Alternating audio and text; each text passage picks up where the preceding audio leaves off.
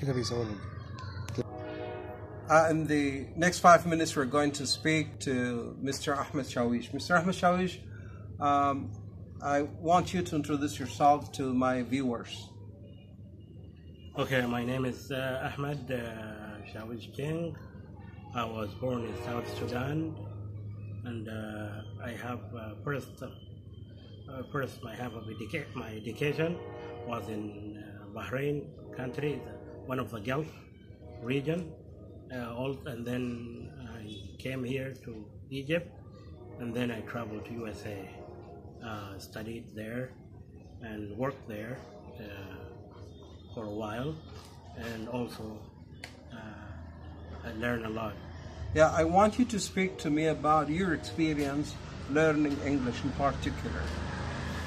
Okay, so when I went over there to US, first I rely on listening. I used to listen to radio a lot, like talk shows, conversations, radio, like news, and I didn't watch TV a lot, but I used to rely on listening. And then when I went to school, I improved my Braille in English. Also, that's improved my spelling. So your Braille, that helps you to read and write. Read and write in English, yes, correct. Yeah. And also helped me after when we got to the computer age in 2001, 2002, because already I know Braille in English. So when I learn writing and typing in keyboard computer, I learn it faster. Okay, so the basic Braille courses that you had when you were in Sudan helped you to learn faster when you went to the States, correct? Yes. Okay, is there or were there any challenges? There were some challenges, but Alhamdulillah, I overcome them. Okay, can you talk about one of them? Oh, like when I first I tried to take my GED classes. There was class in English, and that means to study English in depth. Okay. English in depth. So there were some words were new to me. So like their new vocabulary. Like new vocabularies, yes. Okay. So I have to learn them, and also when you in composition also, their meaning not meaning literally, but different. It means something like what we have in Arabic, istihara. That one I didn't know in English also. The idioms, right? Idioms, like so. We talked about that gave me some challenges. As well. Yes. We talked about it earlier when you say, for example, if it's raining, then you could say it rains cats and dogs, right? Cats and dogs, yes. Yeah. Like so raining like a hell, like what they say. Yeah, because cats and dogs, they run after each other fast. So yes. Like so it rains a lot. Yeah, it's called heavy rain. Right. Yeah. Now, so you have an experience learning English even though you can't see, right? So what's your advice to those who can read and write and they can see? Well, everything depends on the person will. If you have the will, yes, you will learn, inshallah. Regardless of you have sight, you have no sight, you can learn. Whenever, by sight, he means like the ability to see. To see. That's what you mean, right? Right. Yeah. That's called eyesight. Yes. If you can see or you don't see, if you have the willing to learn, you can learn. Like what we call in Arabic in irada. Yes. لو عندك إرادة تتعلم.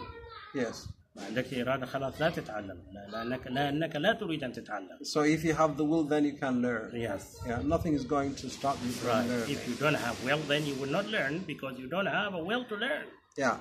The reason I'm talking if the child don't want to walk, and you keep telling him, "Oh, go walk," and he doesn't want to walk, then he will never walk. Right, yeah. he will never walk. The reason I'm talking about this because to tell you that even though Brother Ahmed is deprived from the sight, he can't see, but he is able to educate himself.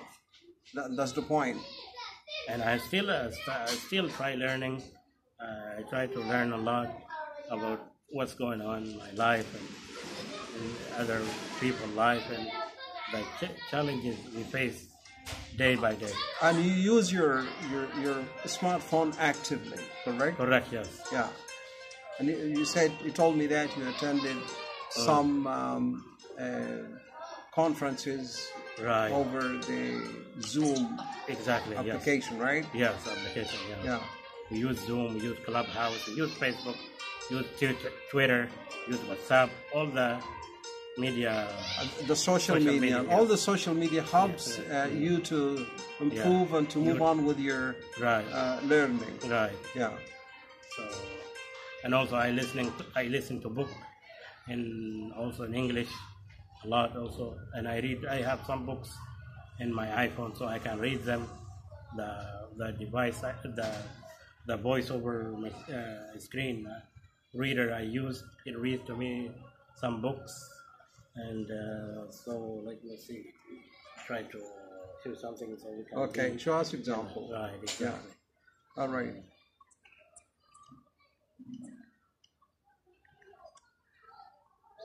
So you turned on your phone now, right? Right, yes. Okay. My phone is on now. I try to open one of the books. The applications is a book, right? Yeah. Turn it on. No, I make the screen dark because nobody would know what I'm doing with my phone. Okay. Because there are some people, they have a lot of curiosity. Yeah. So when I switch, I'm using my phone. They're nosy. Nosy, exactly. Say, oh, you don't know what you use? How you using your phone? So they try to teach me. Oh no, let me show you. Who do you want to call? So I make the screen completely dark. Nobody will see what I'm doing. Yeah. You see? You're gonna show me one, right? Right. Show me that. Play one for me. Right.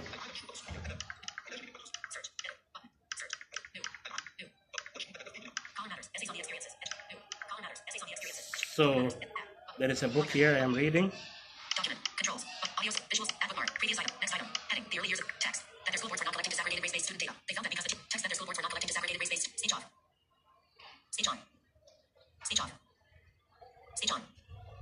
Screen curtain on. Screen curtain off. Okay, now you can see the screen. Yeah, I can see the screen. Now this is a book I'm reading. 5%. Engaged in their initial data book, heading, the early years of that's text, the book that you're their school boards were reading. not collecting disaggregated race-based student data. They found that because the TDSB is the only board to collect this data, the focus remains on the TDSB, allowing the same issues to go unacknowledged and the rest of the other school boards. P. 38. Following the And you understand it all, right? Right. In May 2019, the Peel District School Board, York Region District School Board, and Durham District School Board engaged in their initial data collection efforts. Following the election of the Conservative government in May 2018, however, Ontarians wait to see how this government Well, will proceed in that's addressing great. racism.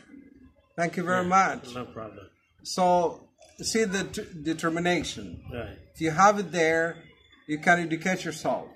Learning English is not a big deal, especially we have these modern gadgets. We have the devices, we have a smartphone, we have iPads, we have a lot of things that help us to educate our students. Do you want to say anything? No, I appreciate your time and thank you for your visit. And I couldn't thank you enough for coming over here. Yeah, you're most welcome. And this video for my viewers, those who are interested in learning English, I would urge them to make efforts in order to improve their English. It's not a big deal. It's not that hard. It's not difficult. Thank you very much. Bye-bye.